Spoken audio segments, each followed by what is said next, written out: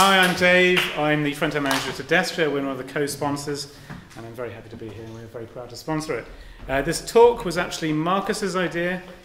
He suggested that it might be something people like to hear about. Otherwise, I wouldn't have anything to talk about, so I'm very grateful for coming up with the ideas. I'm going to introduce, for those that aren't already plunging into it, the best bits of the latest bits of JavaScript.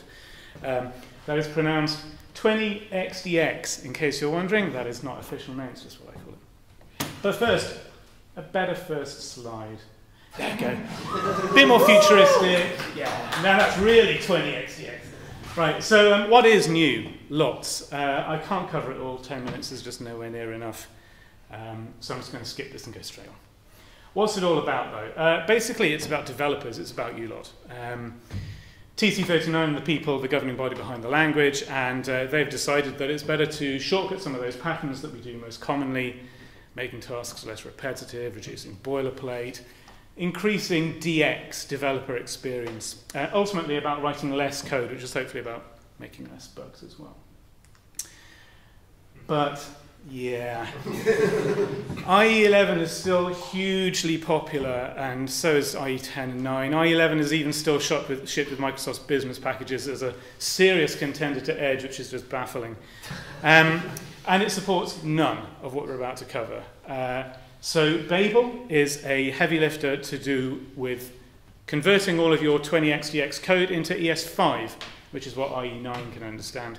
There are alternatives to Babel, and there are alternatives to Webpack, but they are by far the industry leaders. Webpack is non-essential because Babel's own examples show Babel being invoked directly on a command line with the Babel command, but that's just not really realistic. And everyone is sort of familiar with bundlers of some sort by now, whether it's Gulp or Grunt or indeed Webpack. And Webpack really helps. It is complicated. I can't skirt around that. It is complicated. The config looks like a complete headfuck.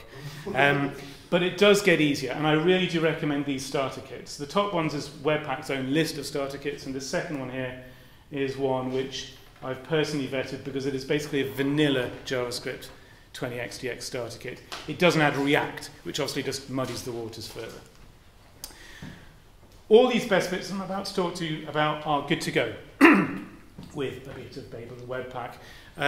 There are even some parts in here which aren't even completely agreed with TC39, all the people that actually agree with the standard, but realistically it's not the syntax which is going to change, it's going to be the implementation under the hood. So you're still good to go. It shouldn't change. So let's start.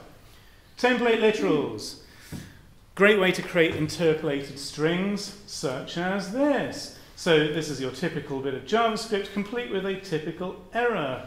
I've got a single quote here in a single quote delimited string, and this is just one of the examples, typical pains of ES5 string concatenation. The new version, however, I don't know whether those at the back can see it, is delimited with backticks. And inside backticks, I can use as many kinds of quotes as I want, and it just works perfectly. And this here, the dollar curlies, is how you do some string interpolation. And inside those curlies, you can have any kind of JavaScript expression. Very powerful. But this is just the start. The best bit is that they're multi-line. So I can stick in loads of HTML here. Imagine this is way more than just one single button. If you're doing this with ES5, there'll be backslashes at the end of lines, there'll be pluses all over the place, it'll just be a nightmare. So lovely. Next up, destruction, rest and spread. So this came with ES2015 and then was built on in ES2018.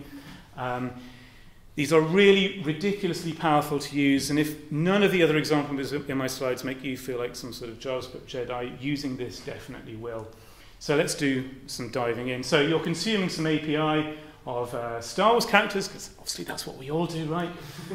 We've got Luke here, and we want to work with Luke's properties as tersely as possible, say the mother property here. Normally we'd have to drag it out, reassign each of these things, because we don't want Luke.mother everywhere in our code, right? That's verbose. We'd have to reassign it, and every time we reassign it, there's two places we can make a typo. Imagine this isn't just two properties, imagine this is 10 or 20. The new version here is using destructuring syntax. So this creates two variables, first name, last name, names deliberately after the property names of Luke.mother. So this here curlies on the left side of the equals is destructuring syntax. Other than that, it's just getting them from a variable. And as you continue to work with this data, you are likely to want to update it. So, say in some other version of the Star Wars trilogy, Luke gets killed and we have to update our database. If we were doing this the old way, we would probably create some new objects, because of course we're using immutable data types like the good people we are, and we'd assign to it a new object literal, bits of Luke, and then override the thing that has changed here or the line is false. It's just boilerplate, it's just too much. This is the new way. So here we can create a new object literal. In this case, the curlies are on the right-hand side of the equals. And this little buddy here, the spread, the rest spread operator, we can spread the contents of Luke, that's all of that, into a new variable. And of course it comes with alive. And then we can override alive to false as a last step. Lovely. And removing a property gets even more funky, right? This is what we call destructuring assignment syntax. So I've got this on multiple lines here, but it's the same as before. We've got curlies to the left of the equals, so we are destructuring Luke. We have taken alive. There's alive. We've taken force affiliation. There's force affiliation. And then for the rest of the properties of Luke, we are spreading them into a new variable called new Luke. And due to the way that the destructuring syntax works, new Luke will only contain first name and last name, because force affiliation and alive have been destructured off of Luke.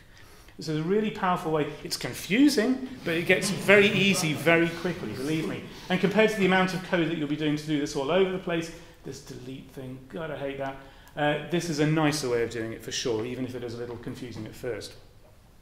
That was fun. Next up, async await. So in ES2015, we got promises. If you're a bit unfamiliar with those, I'll read the description.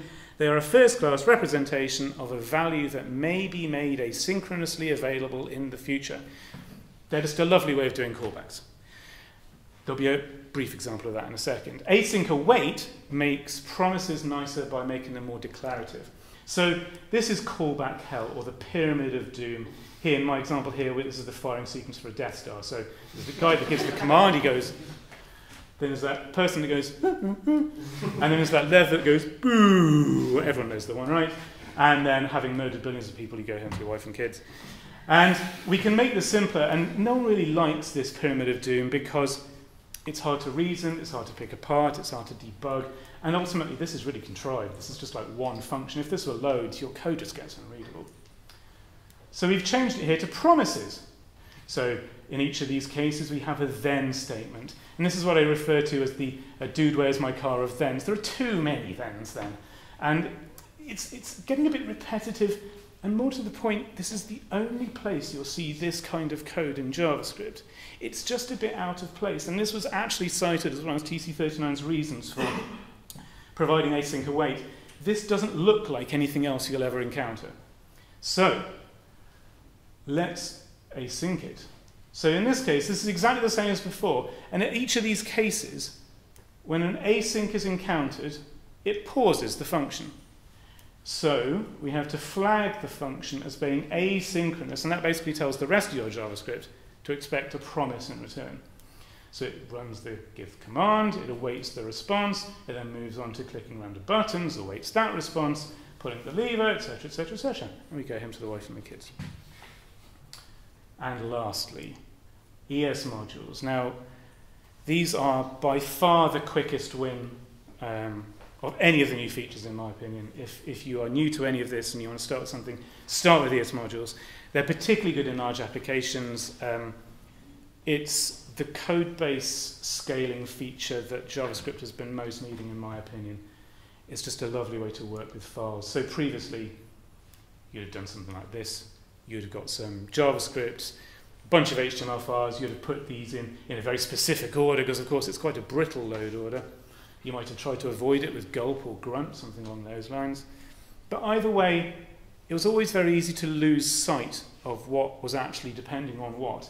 Like component 4, if this were in a bunch of gulp files, what is using component 4? Did I actually take out component 4 last week? I can't remember.